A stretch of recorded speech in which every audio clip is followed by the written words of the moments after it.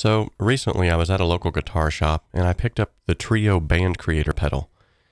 If this is not a guitar pedal that you're familiar with, basically you play a guitar track through this pedal and then it creates a bass line and a drum track that will match the BPMs of whatever you've just played. You have 3 different parts that you can program as well, whether it be a verse, chorus, bridge, however you want to arrange that. And so that gave me a thought. As one who always likes to try to innovate within the home studio, I thought, is there a way that I could actually integrate this with Cakewalk by BandLab by taking the bass track straight from the TRIO into my DAW and matching it with one of the addictive drum loops? What you're going to see now is just a brief journey of me actually giving this the first run with a song that I just kind of was winging. So I hope you find this entertaining. My next little experiment that I'm going to try is to actually take a song that's already in my DAW into the pedal and back into the DAW to have a bass track.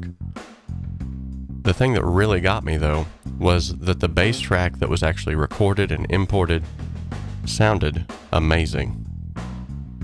I'm sure the results will speak for themselves. So as you can see now, I'm getting ready to switch to the chorus.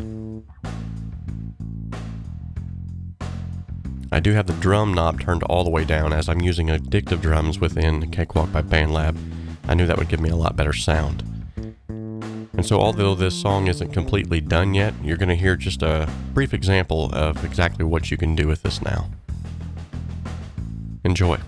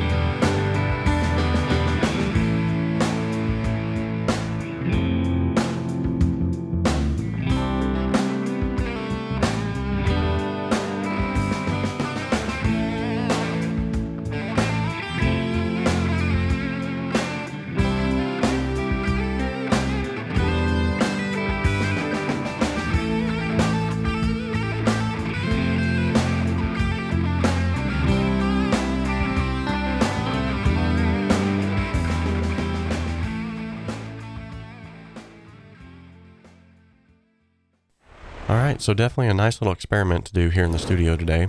I'm definitely pleased with the results, and I might even use this on a future track. I think, honestly, the bass sounded really good. I had to do little or no processing to it inside my DAW. Apart from just doing the typical stuff that I always would do to a bass track, I didn't have to do anything over the top to get this to really set well in the mix. I was very surprised, actually, by the outcome of it. I think next time I'm going to actually focus on making a better arrangement, a better production.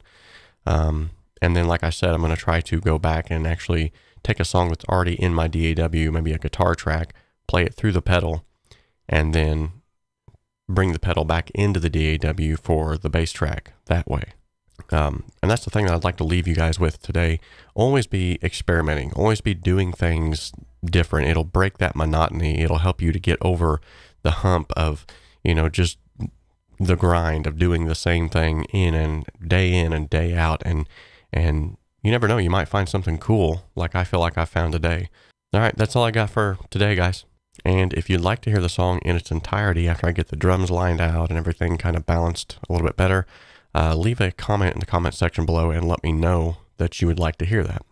By the way, don't forget either that we are having a giveaway still for the Donner Alpha Effects guitar pedal. And you will receive an extra 100 entries if you can answer the question that I'll be posing on the giveaway tonight. And the question that I'll want you to answer is, what was the Easter egg that was found in the Pro Channel plugins? All right, guys, I had fun with this one. Until next time, I'll see you all later.